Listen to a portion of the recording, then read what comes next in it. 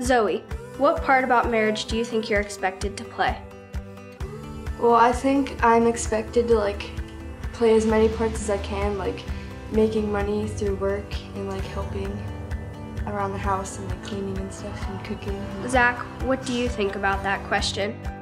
I think my part would be to help out around the house and to try to provide for the family. Zoe, what do you think about marriage when it's presented to you? I think marriage is two people who just have an unconditional love for each other, just kind of growing and spending time together. Croesus, what do you think elementary age kids think about marriage in our current generation? Well, I think the elementary school children in our generation are think of marriage as a man and a woman come together and they take life on together and they do everything together. They all stick together through even the hard times. What aspects of marriage are kids looking forward to when they grow up? I think an aspect of marriage that kids are looking forward to when they grow up is someone to always be there for them when they need them the most. Asher, what do you think about marriage? It's about being nice to each other and loving each other. Do you want to get married someday? Yeah. What do you think you would like about marriage? Walking around.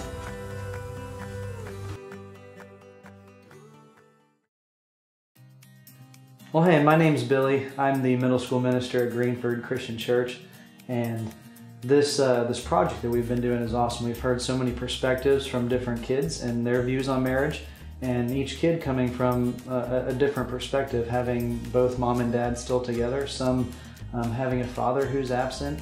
There's just so many different ways that kids are growing up, learning about marriage and having expectations for themselves when they get married. I myself grew up in a family where my parents divorced at an early age, and for the most part I was raised by a single mom. And I married into a family where my wife's parents are now still together, and both sets of her grandparents were still together. And so there's so many different things in our lives growing up and for children that they're going to have so many different views of marriage. And one thing that I've learned over the years is God's view and God's intention for marriage is one of the most precious things ever. God created the covenant of marriage to be the closest thing that we have on this earth that resembles and illustrates God's covenant with His people. And there was a covenant in the Old Testament that God made with His people, but then God made a new covenant in the New Testament with His people. And the closest thing that we have to that visually, the thing that we can learn from the most, is the covenant of marriage between a man and a woman. In the same way that Christ sacrificed Himself for the sake of His church, husbands are to sacrifice themselves as they love their wives. In the same way that the church body submits to the headship and leadership of Jesus, wives are to submit and honor their husbands as the head of the house. And this is exactly what Paul was talking about when he's writing a letter to the Ephesian church. He sends a letter to them knowing that they were struggling to find unity, not just as a church, but in their households too, as husbands and wives. And so in Ephesians chapter 5, verse 21, Paul starts out by saying, "Submit to one another out of reverence for Christ." And so before Paul even mentions the covenant of marriage, he's telling us all that as a body of Christ, we need to submit to one another just like Jesus submits to the Father in heaven while He was here on earth. And in that same way, the body of Christ submits to Jesus, and we submit to one another. And then he continues, "Wives, submit yourselves to your own husbands as you do to the Lord. For the husband is the head of the wife as Christ is the head of the church, His body, of which He is the Savior." And a lot of times I think that we put so much weight from this passage on wives, that they're to submit, to submit, to submit, to honor, to honor, to honor. And we'll find out in the next verse, there's actually equal weight given to the husbands in their role as a husband to a wife. Now, as the church submits to Christ, so also wives should submit to their husbands in everything. Husbands, love your wives just as Christ loved the church and gave himself up for her to make her holy, cleansing her by the washing with water through the word, and to present her to himself as a radiant church without stain or wrinkle or any other blemish, but holy and blameless. Now, I don't know about anybody else from any other perspective of marriage, but I know that for me as a husband, also as a minister to the church, there is a lot of weight in what Paul just said, not only for how husbands are to love their wives, but sometimes that brings a whole new meaning to how Christ loves us, the church. And so Paul's telling husbands that the same way that Jesus here loves the church, they are to love and honor and respect their wives in that same manner. Most of which, all of us as husbands, especially myself, we really tend to fall short. But this is a picture that's painted for us by God through Paul's words, that the gospel is shown through a husband and a wife and how they treat each other. The gospel being the love of God that he has for his people and what he is willing to do for his people, for his church. In that same way, husbands should be showing that same kind of love to their wives. And in verse 28, it says, "In this same way, husbands ought to love their wives as their own bodies. He who loves his wife loves himself. After all, no one ever hated their own body, but they feed and care for their body just as Christ does the church. For we are members of his body, and for this reason, a man will leave his father and mother and be united to his wife. The two will become one flesh. This is a profound mystery, but I am talking about Christ and the church.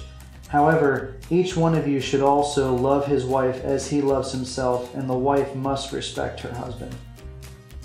And it's a beautiful thing that God's created this covenant of marriage. He's created marriage to show the rest of the world this is what it looks like for God to love his people. So the same way you see a husband loving his wife, it's preaching or showing the gospel to everyone around him. The same way that a wife submits and loves her husband is also showing this is how God loves us, but this is also how the church is to submit to God. And so it's like a blank canvas, and God is using the covenant of marriage to show everybody this is how much I love my people. This is how much a husband should love his wife, and this is how much a wife should love her husband. And you see this all throughout the scripture, that God has this intent for marriage, but all over the scriptures you have different perspectives of marriage as well, people messing the marriage up. You have David having a guy who is after God's own heart at one point also messes up, and he doesn't display God's love in the way that it should be, and he has an affair himself. You see all sorts of different stories that people don't illustrate it the way that God has intended it to be illustrated. And we see that now today. That's why we have so many kids from different perspectives on marriage, and we need to not forget what God has intended it for. And we see this in the book of Hosea in the Old Testament. God raises up this prophet, Hosea, and he's a faithful man. And God asks Hosea, go and marry this girl named Gomer. And Gomer, for a living, she gave herself up as a prostitute. And God said, Hosea, I want you to marry Gomer. I want you to be faithful to her even when she is not faithful. And to make a long story short, he marries Gomer, and then eventually Gomer is unfaithful. Gomer finds herself being sold into slavery, and God tells Hosea to go chase after her. Go chase after your bride. Get your bride back. And Hosea does. Hosea goes and purchases his bride Gomer out of slavery. And the first thing that Gomer thinks is, what in the world are you doing? I have been so unfaithful to you, and yet you still would purchase me back. The whole book of Hosea is all about God trying to show not only Hosea, but us about his unfailing always faithful love.